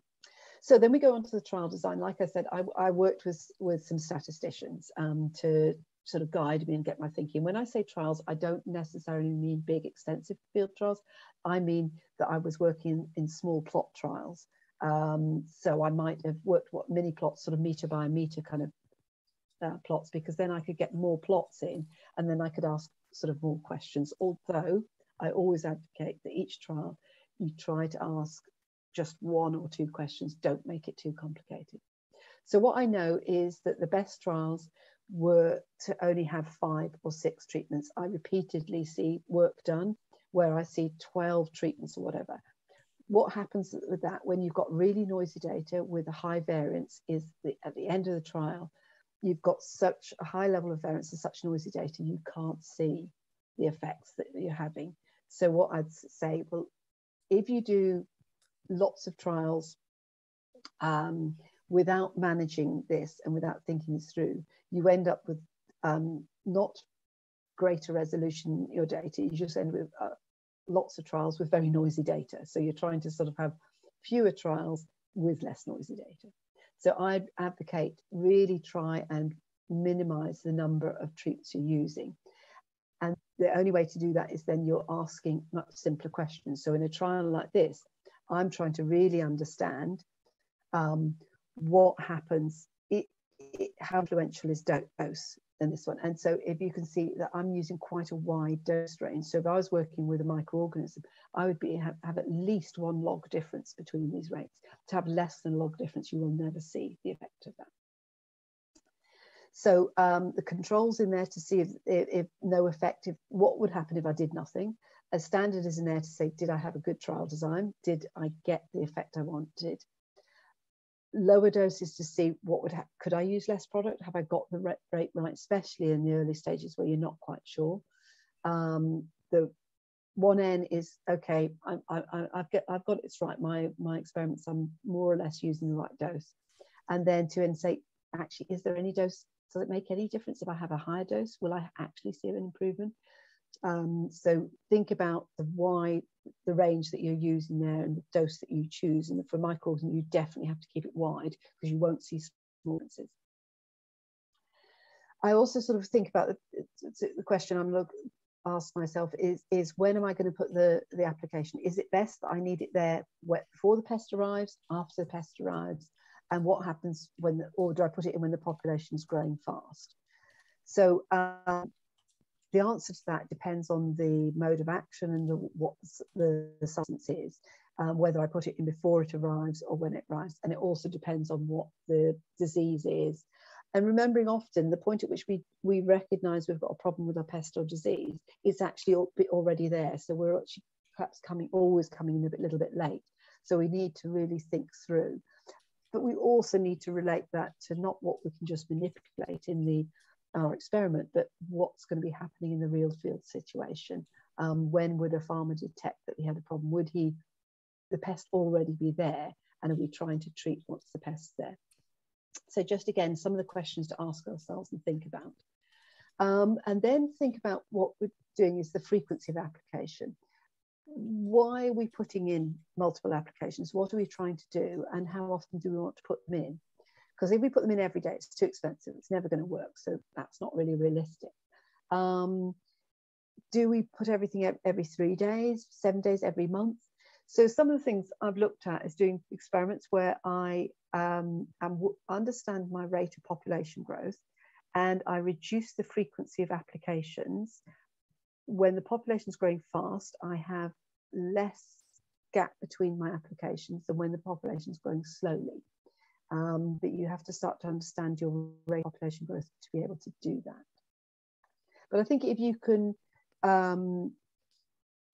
do this, you start to be asking the right questions. And I've just put this thing is don't add an adjuvant.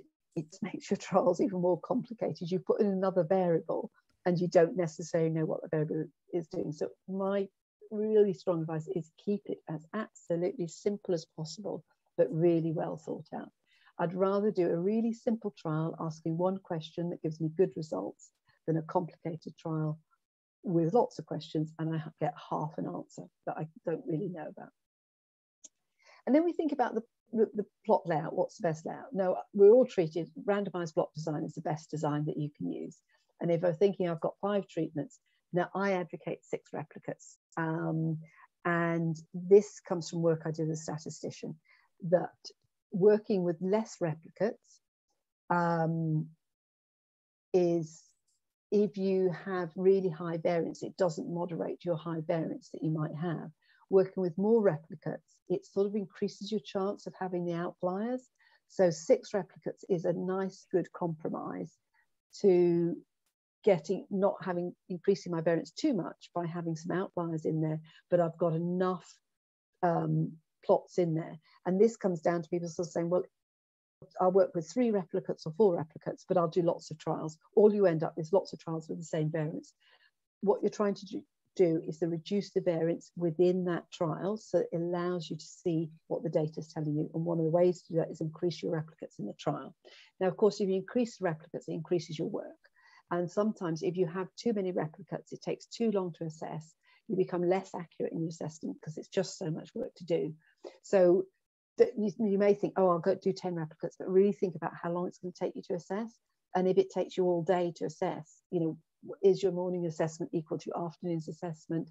So you need to think about practically how long it'll take you to assess. And one of the things I know is that when somebody's taking a long time to assess, it's a bit boring, a bit frustrating, and I'm definitely not as good at doing it as when I have can assess more quickly. But think about other designs. Think through, instead of just automatically doing a randomized block design, think through, do I need a randomized block design? Could I actually do a completely randomized design, which actually is statistically a little bit stronger? Can I do that design? Why couldn't I do that design when it's not appropriate? So again, just going back to those first principles we were all taught about how we do trial design. And my absolute favorite is working with a Latin square design. Because the statistical resolution that you get working with the Latin square design, and this works really well for mini plot work, this is probably one of the best designs to help you to manage the variance that you've got in there. Now, what you'll see in a Latin square design, because you have to have the same number of treatments as replicates, is I've now got 6 treatments. But what I do for those 6 treatments is I have double controls in there. And that's another way, statistical way, that you can really help yourself, is because by having the double controls, you can understand the variance of your untreated better, and it allows you to get better statistical resolution with your treatments. And that's my favorite design because it just works so well. But I also, what you have to think about when you're working at the trial design is something I discovered is what happens if my product also stimulates my untreated plots. So we think of a lovely, you know, nice laid out trials in a field. But what happened when I was working with a botanical, and I realized, is that my treated plots, I was switching on the plant signaling, and those plants then sent out the signal and they switched on my untreated plots. So I wasn't getting a difference between my untreated and my treated. So you have to think through a little bit about the mode of action and what might be happening. I solved it in this case by putting a sort of screen between each of my plots. And I could do that because I was in a greenhouse, but sometimes that's not practical. And remembering, for some pests, your trial design isn't going to be a lovely sort of square or rectangle, but you're going to have uneven plot sizes that, you know, if you're working in a forest, they're spread around a forest and you've got odd plot sizes. And so again, go back to first principles and really think about the trial design. And that's why I said my target's not evenly distributed. So if you've got, I can remember working in grapes, and some of the grapes had the disease and some didn't. Now, if I'd put my plot across everything with and without disease, I would have been treating a lot of plants, which I knew would have given me a result because it didn't have the disease. So what I did was I spaced my plots out around the disease plants, so that I knew that every plot had disease plants in it. So again, it's just thinking through really carefully, not working on rote, not working on what you're doing, and thinking through and justifying the approach that you're taking. And then how to assess it. We really know how to count dead and live insects. We really need good at counting how much disease I've got, how not. But that doesn't, biocontrols do much more than that. So you need to again think about what it is you're assessing, how you're assessing it. How do you assess if something's repellent? And one of the things I know working with diseases of biocontrols is that the biocontrols don't stop the disease coming in, so they don't necessarily change your influence, but they do change your severity. So incidence will often look really bad. You think, I've got lots of patches of disease not working. Then you look at your severity and think, hang on, but each of those disease patches is not getting any bigger. And then if you take that crop to harvest, what you then see is saying, what my biocontrol did was it stopped the disease having a profound effect on the physiology of the plant. And look, my yield in my treated plots is actually really good compared to my untreated. So again, it's thinking through and understanding what's the mode of action of your substance, how does it interact with the pest or disease, and how to design your experiment and your assessments to measure that best. And this is just a sort of, I'm nearly at the end here, so I'm just sort of winding up. So this is just an illustration, again, about thinking about things laterally. So Trichoderma asperellum is something that was developed for treating protected plants in a greenhouse, and to protect the plants against root diseases like Pythiums and Rhizoctonias in the plant. But then somebody else sort of thought, right, okay, I'll take this Trichoderma, and I used it to treat the seeds of corn, soy, sunflower, and oilseed rape. And what's really interesting in this situation, yes, it did reduce the disease, but what was most interesting is that it reduced the amount of mycotoxins that have been caused by that disease. And it was able to reduce the amount of mycotoxins to below the levels would. But we only picked that up by going to harvest, by measuring the mycotoxins. So it's just an example of thinking about what it is you're going to assess, and how to assess all the effects that these new substances can give you. So just summarizing up then, when you're thinking about working with these substances, you're thinking about efficacy. It's about population management. It's not about pest kill. Thinking that you're working with a biological system, thinking about the relationship between dose and effect and modes of action. And also sometimes to think about good practice about efficacy is, as scientists, we're trained to find when something works best, but maybe experimentally, it's really interesting, and it's really interesting for a farmer to say when something doesn't work. So maybe it doesn't work when the pest population is growing at this speed, or maybe it doesn't work when the temperature's at this level. And understanding that and investigating that is really useful information. And to not try and think, as we always do as scientists, is we're always trying to find the best, but thinking maybe when it doesn't work, and to consider trial design, think of application, frequency of application, and sit down and work out all of these things before you even get into the field. Thank you. That was where I was going to finish, and I really would like to open up for a discussion now. Great, thanks, Roma. That was excellent, absolutely excellent, as per normal. And we're going to get some questions coming in. I'm also just going to invite people, if you do want to share something that's happened in the field, or something that's really puzzling you in your design of your trials, or actually in your plot testing, or even in the laboratory, feel free to put your hand up, and I can also unmute you, and you can share that with everyone else verbally, or just put it in the chat. We've got some questions coming through, and we've also got a bit of sharing there around I asked Roma if people were working on various things, and also how many replicates they were doing. So Thomas here is saying they're doing 4 replicates, and Pierre was just making an observation that in many countries, in many places, it's only 3 replicates. I think you had 6. That's your ultimate. I just know that you're working with. I know that working with 3 and 4 replicates doesn't give you resolution data. It's wasted effort to some extent. So working with 3 and 4 really is wasted effort.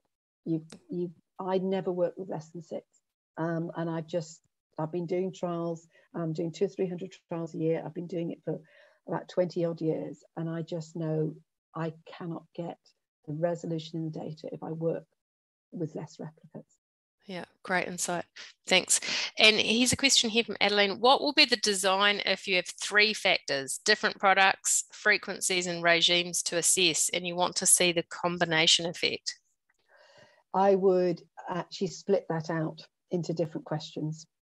So I would, I think that's what I was saying, is because of the variance levels we have with biopesticides, it's very hard to investigate those things. So I'd investigate each component on its own, and then take the best result from each of those components on its own and do it in a combination trial.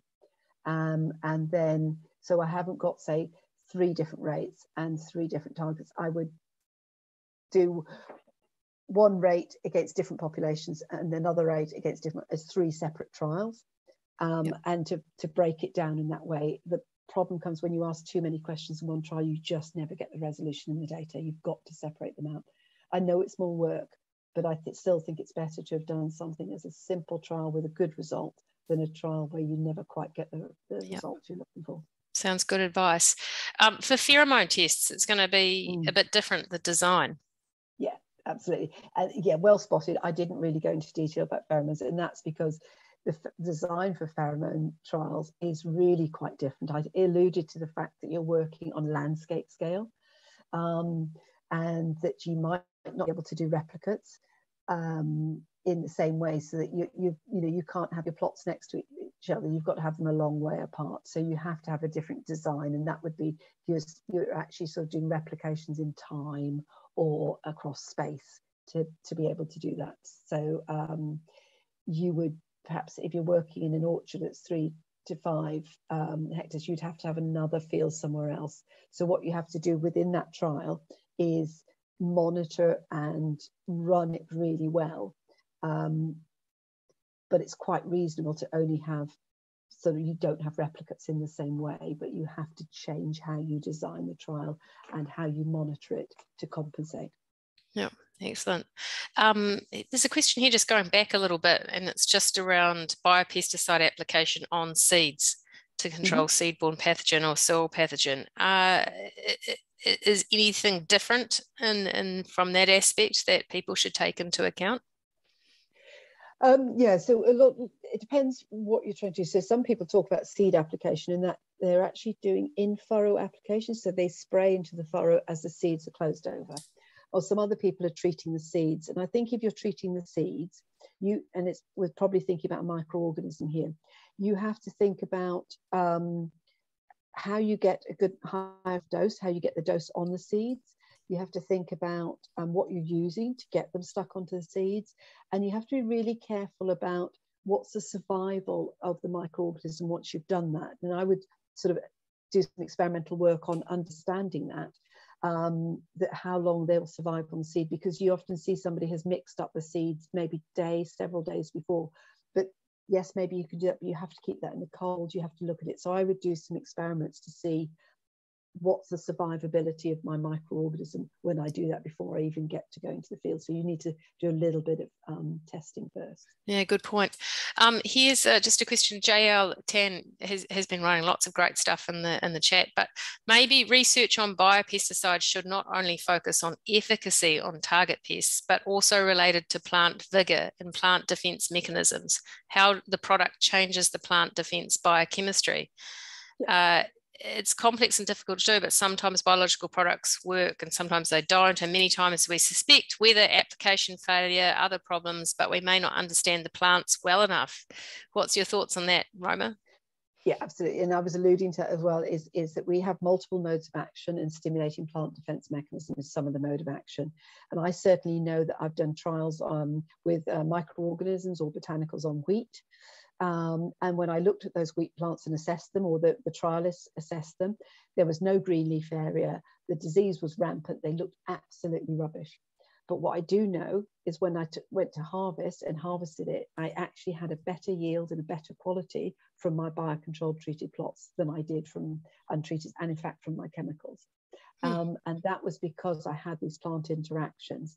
It was you can't, without a lot of good equipment and a lot of time and effort, it's very hard to assess what's happening in the field as you go. But if that's your question, that's the mode of action question, you can do that. So that's why I was sort of saying, it's in terms of assessment, think about the quality of the yield, and think about the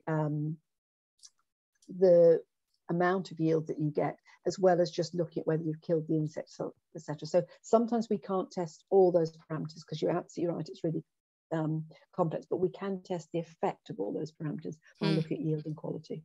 Yeah, no, good point.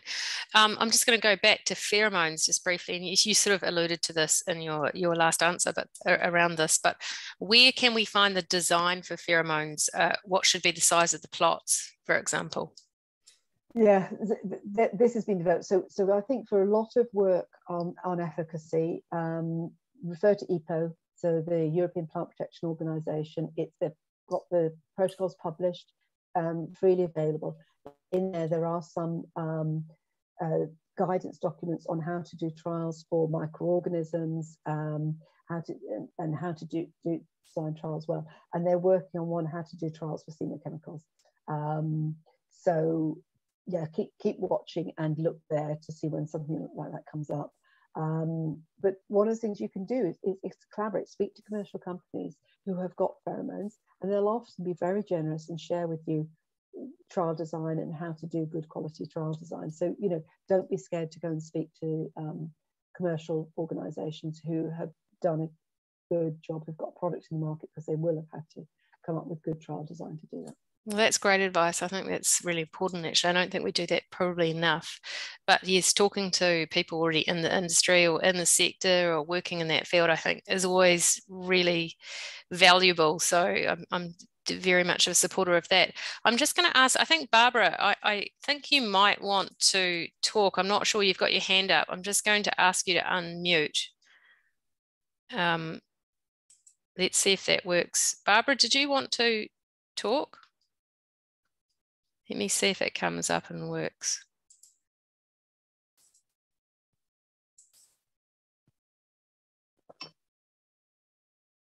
So I don't know if Barbara is there. It may just be, we have this sometimes, it's quite easy to put your hand up and not mean to do it. And it's a bit frightening when someone, oh no, there we go, sorry. I think okay. Barbara means... Hey, there's a really interesting question here. Interesting to think how to design an experiment like the ones you suggested under a participatory approach with farmers. Mm-hmm. Yeah, and again, I think that goes back to what I'm saying. If you're working with farmers, you really need to distill down what is your most important question and design a very simple experiment, and to get a very simple experiment so that you can then, and I just try and run a simple experiment, but monitor as much and get as much data as I can out of that simple experiment. And that's why I'm working with farmers, is distilling down and saying, what's the most important question we're trying to ask here? So if you've got something where you think that most of its effect is by having plants managing the plant responses, and that in fact most of your effect that you'll have is in the yield and quality, then you have to work really close to the farmers. The farmers will be looking at that plant, my plant looks pretty dead, I don't think this is working, and you just work with them, explain what's going on, and it's about really good communication. But you're right. I mean, I guess a simple plot design, like, I mean, something that's very simple, that's just testing one thing, that would be a powerful way to actually communicate with and to farmers and show them what's actually happening. Yeah, really good. Yeah. Okay, excellent. Next question here is from Adeline. What would be the sample size, or the best sample size, I guess, when testing efficacy on farmers' fields? So is this, do you mean for, if you can clarify, do you mean for how? I think it means, so Adeline, you can actually unmute yourself, but I think it's more when you're actually going out to farmers' fields and wanting to test the efficacy of your product on a larger scale. Yeah, okay. How do you do that? Yeah. The size of the sample that you're working with, again, comes down to the target and the crop that you're working on. Obviously, and you've got to be pragmatic and do a balance. You don't want to be still standing in the field when it's getting dark at night trying to assess it. So you've got to think about, how many plants should I assess that are representative of the plot? You know, and if you've got a plot that's 2 meters long, say by a meter wide, and you're assessing in that central area, you're trying to find a balance between the right number of plants to assess to get a good representation of what's in that. Again, there's EPO protocols which have some guidance on this, but I think this is where you sort of have to think and talk to a statistician and say to him, you know, how many of those samples do I need? And again, something I used to do was, I'd maybe start with 10 samples. And if the data from those 10 samples came in very similar, I'd stop. But if the data from those 10 samples was not similar, I'd then go and do another 10. So I had 20 samples. And you start to understand from your pest combination whether you can be at 10 or whether you need to be at 20. Okay, excellent. Okay, so Roma, that is the end of our questions for now. Okay. I know we've got 2 sessions coming up. Do you want to just tell us, maybe if we go to the next slide, we may have the end slide there, but tell us what you're going to be talking about in part 2, Thursday, 9th of June, in our second part. What are you going to be covering?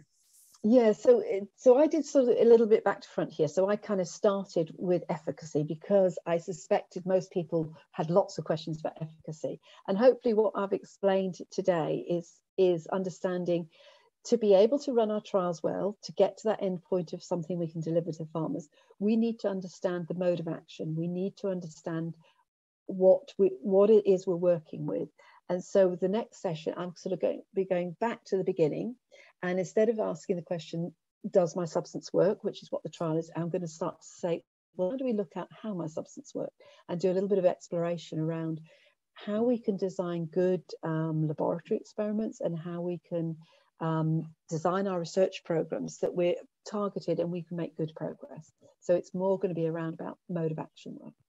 Excellent, thanks. That sounds exciting, and I'm really looking forward to that. And we'll be sending out a questionnaire to everyone as well, and we're hoping that you will fill it out to provide some valuable information to feed into the next session.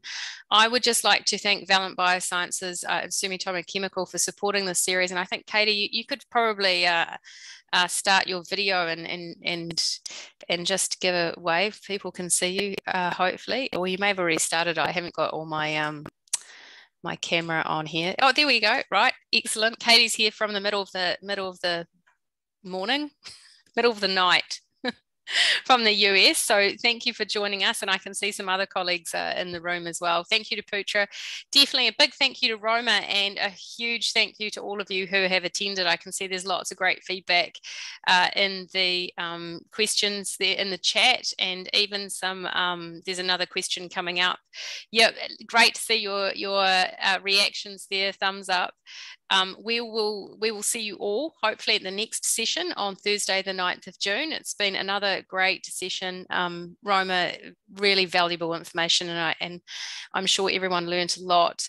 Really looking forward to people's feedback as well, and your interaction for series part 2 of the series.